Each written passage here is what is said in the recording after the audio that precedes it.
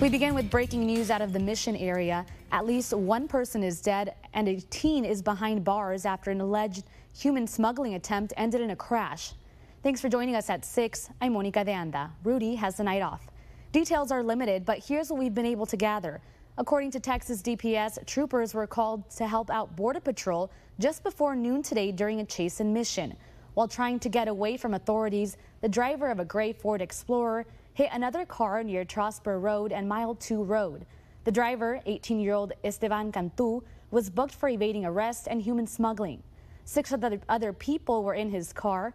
We're still trying to figure out who was in the other car, and we're also waiting for a response from Mission Police about who died at the scene.